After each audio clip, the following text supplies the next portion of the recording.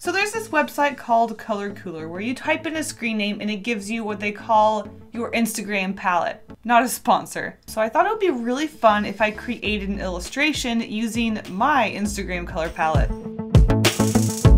But first, really quick, let's go over my Instagram color palette. So as you can see, overall, I am rosy brown, which is really funny because you guys know how much I love my earthy tones. As you can already see, we've got some lovely earthy colors here. Starting off at the top left, we do have a lovely poop green, which is very on brand for me. Moving on to a nice cool gray, which I can definitely appreciate. Our lightest color perhaps is this, I don't know, sandy eggshell white color. Moving on, thankfully getting into some more colorful colors, we do have a light pink, a more yellowishy brown color, and this lovely maroony, dark reddish purpley color, which is really nice because a lot of these colors are either very light or mid-toned, so it's good to have this really dark color that we can use, and love it. We have this super bright green. I absolutely love that, and that is definitely going to help add a pop of color to our illustration. And unfortunately, we end with two very similar brown colors, so that's a little unfortunate, but maybe we can add them in a way that will be useful.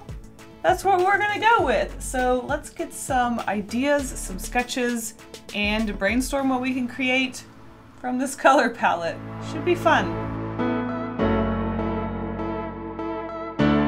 Obviously, because I had a very earthy color palette with a lot of browns and some greens and just a little bit of warm reds, I was really feeling something quite literally earthy. I knew there was going to be a lot of dirt in this illustration, and I knew that I wanted to have some sort of plant or growth or some sort of magic or something growing to be maybe the main point, or whatever in this illustration brought just a little bit of a pop of color. So when I started to sketch a character, I immediately started to think of some sort of humanoid animal mouse creature. Maybe she was doing some magic to make some plants grow. And once I had this main character sketched out, I was really inspired to have her in this field of dirt where maybe things were trying to grow, but they weren't able to grow, resulting in a very brown image and just having a few pieces of blades of grass here and there popping up throughout the image and creating some nice green pops of color, which ended up being a really nice color combination because red and green are complementary colors. So after I had our sketch of our little mousy magical girl in this field of dirt with some plants and rocks and bug friends, obviously there was no need to sketch any more ideas because I was in love with her and I really liked these little bug guys, and I was ready to start testing out some colors. So because we only had 9 colors, I did need to do some color mock-ups just to make sure that I knew what I was getting into, and there was a lot of planning to be done because half of the colors were a lighter brown color, and I just really wasn't sure how I was going to go around those 4 very similar browns. So what I started off with was the sky. I was really excited about the sky because we had that really dark maroon color, which I was going to use for the line art, and I also thought it would be really interesting to have a sunset fading from that really dark maroon color to the pink to white. Instead of trying to incorporate each color into each part of the illustration, I thought it would make for a very interesting composition to, I guess, sort of focus a certain color on each area. So obviously the sky was going to be our pink red color, and there was a few ways to go about this. I could either make it pink and white and make it very light, or I could have it fade from dark to light or fade light to dark. I didn't like the way the white to dark from top to bottom was looking, mainly because I wanted to have some white clouds in the sky, and I really like the way that the white clouds popped in that maroon sky. So that was the one I ended up going with.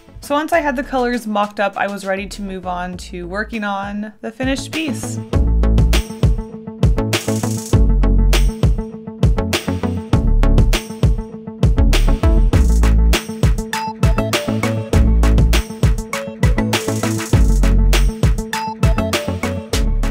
guys know, I usually work with watercolors. They are the medium I am the most comfortable with, but when it comes to challenges where you have a certain set of colors, I just find it easier to work digitally because you are able to grab those exact colors and work with them. When it comes to watercolor, it's just way too easy to add too much water or too much pigment, and you come up with much different colors than what you are shooting for. And because I had so many browns that were just way too similar, I didn't trust myself to be able to mix those colors well. So going into this, I knew right away I was going to go digital, which feels so strange to me because I'm not super used to doing digital illustrations anymore. And just in general, I just like the way watercolor illustrations look. So this was a little bit different for me, but I really did enjoy the process of making this piece. And I really like to play with the different textures I can get in Procreate. At first, when I started this piece, I really wasn't even sure if I was going to use line art for this illustrative style. When it comes to illustrations that are so focused on color, I think it's really interesting to work without line art. That way, you kind of pay more attention to colors and how they interact with each other. But I was kind of excited to play around with this really dark maroon line art. I'm always telling myself that I want to use line art that is different colors, but when it comes to digital art, you can make any color your line art. So I was really excited to use this really dark maroon as the line art. And because we were so limited to our really dark colors in this piece, I wanted to use a lot of dark shadows throughout the character and on the objects, like around the stones. For whatever reason, I decided to go in this weird whimsical style of the stones coming out of holes in the ground. I don't know. In general, I tried to use a lot of darker shadows so that I could use that dark color because I was just so scared that there was going to be a lack of contrast in this illustration. And I also made all of our little bug creatures that dark maroon color. At first I was thinking about making them gray, but in the end I think it brings a lot of dark tone to this illustration, which I think it really needed. And as you guys know, for whatever reason, little black figure animals seem to be something that I include in my drawings a lot. They're just so cute. Look at all these little bug guys. I love them.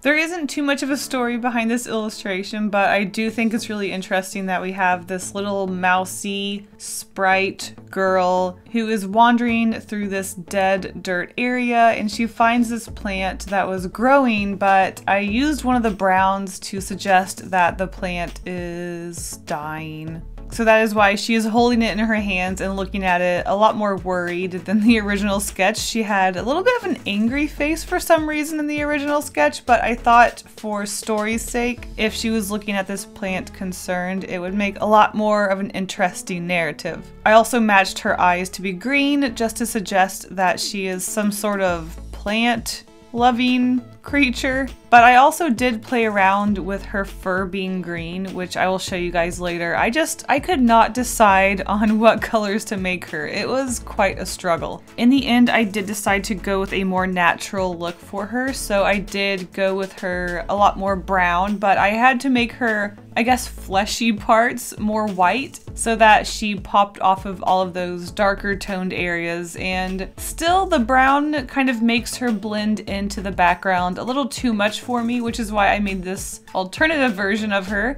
She's white and green, but I will show you guys again. I'll show you that at the end. The only other thing I seemed to struggle with this illustration was, again, brown related, because the tones were just so similar, and I wanted to make the ground brown and I wanted to add shadows or texture or something, but the colors were just clashing and they weren't different enough from each other to create the two different colors of the mounds of dirt. And that was something I had to keep playing around with and adding texture and making gradients and seeing what was working and what wasn't working. And in the end, I feel like I just kind of settled, but I guess it looks all right. It could have came out worse. The final touches to this illustration is just adding a bunch of little grains and dots and bits and bobs to the ground and her fur, just to add texture and more visual interest, and I'm actually pretty happy with how this turned out. It's got a narrative. I really love those earthy colors. Thank you, Instagram.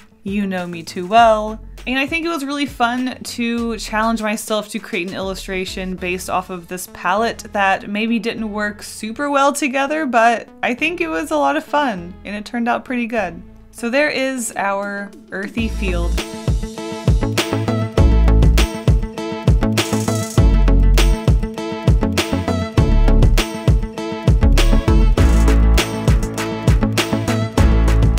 As promised, here is our alternate coloring of our mouse creature. She has white fur and green hair, which is a lot more colorful and more bright than the brown version, so let me know in the comments. Also, here's a poll, which do you prefer? And with that, I challenge you guys to go get your own Instagram palette and create an illustration using those 9 colors. You never know what you'll come up with. Alright, thank you guys so much for watching. I'll see you in the next one. Stay golden! But hey, before I go, thank you so much to all of my patrons for being amazing. You guys' support seriously means so much to me. Do you want coloring pages, secret sketches, early access? Check out my Patreon by clicking the link in the description. Thank you guys all seriously so much. Bye!